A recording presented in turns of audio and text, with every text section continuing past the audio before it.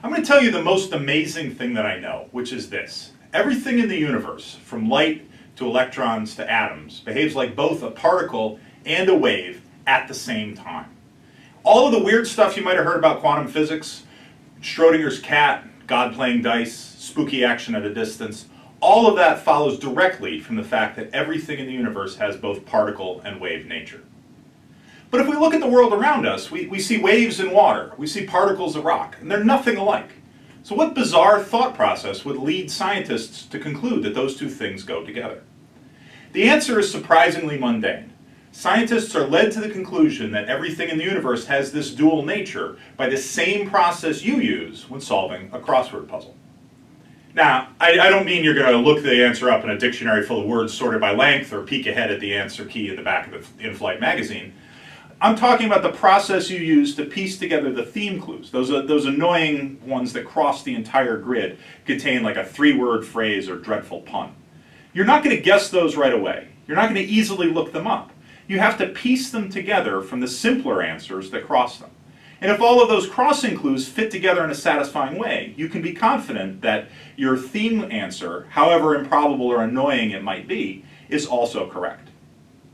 The theme clue that leads to the dual nature of everything in the universe is, what is the nature of the interaction between light and matter?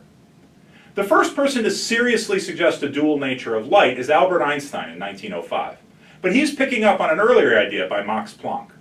Planck was trying to explain the spectrum of light emitted by a hot object like a light bulb filament. And he could do it only by resorting to a desperate mathematical trick. He pretended that the object was made up of little oscillators, each with a characteristic frequency, that could only emit light in discrete amounts, little units of energy that depended on that frequency. Planck never liked this idea very much, but Einstein picked it up and ran with it.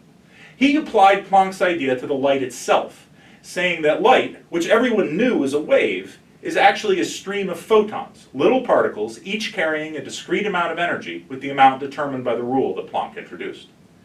This is a radical suggestion.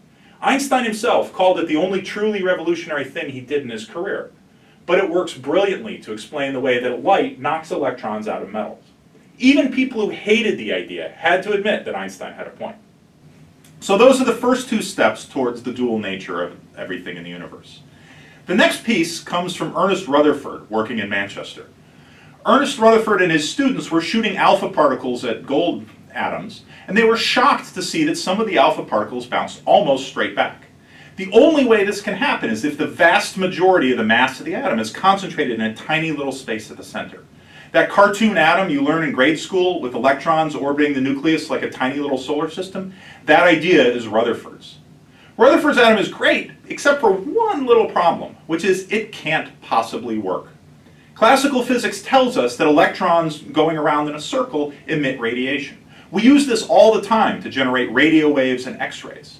Rutherford's atom should spray out an enormous burst of X-rays in a tiny instant before the electron spirals to crash into the nucleus. But Niels Bohr, who was working with Rutherford, pointed out that, atoms manifestly exist, so maybe the rules need to change.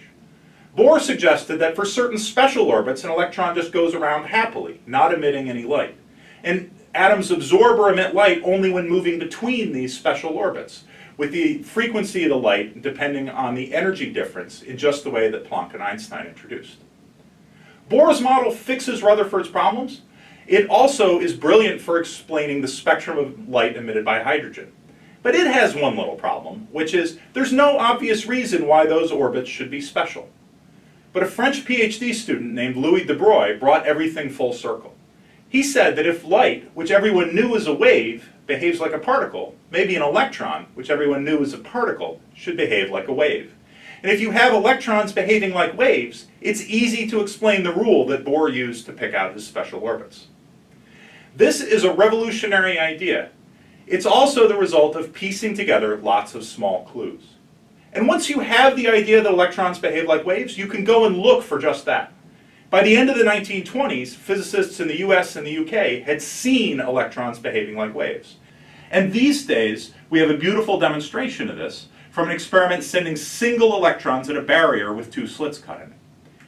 Each individual electron is detected at a specific place at a specific time, just like a particle. But all of the electrons together, as you repeat the experiment over and over and over, build up a pattern of bright and dark stripes that's characteristic of wave behavior. Richard Feynman said that this experiment embodies the central mystery of quantum mechanics. Once you have the idea of particles behaving like waves and vice versa, everything else follows from that, like words filling in a crossword grid. I tell this story not just because the physics is awesome, which it is, but because it says something important about the nature of science. When I tell people that I'm a physicist, one of the most common responses is, "Oh, you must be really smart, because my brain just doesn't work that way." That's very flattering to the vanity of a nerd like me, but it's just not true. Science is not a collection of arcane knowledge that's accessible to only a few people. Science is a process for figuring out how the universe works. You look at the world around you. You think about why it might work that way. You test your theory with further experiments and observations. And once you find out what happens, you tell everyone you know the results.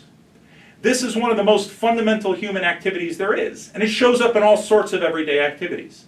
It's the process you use when solving a crossword puzzle. You look at the clue. You think about what might be a possible answer. You test your guess against the crossing clues, and if you're correct, then you write it in ink and leave it where other people can find it. This is a process that enables you to find the answers to questions that you can't guess right away and you can't look up. It lets you piece them together from other evidence and come up with answers to incredibly difficult problems. Sometimes that's a three-word phrase making a pun that fits a puzzle's theme. Sometimes that's quantum mechanics.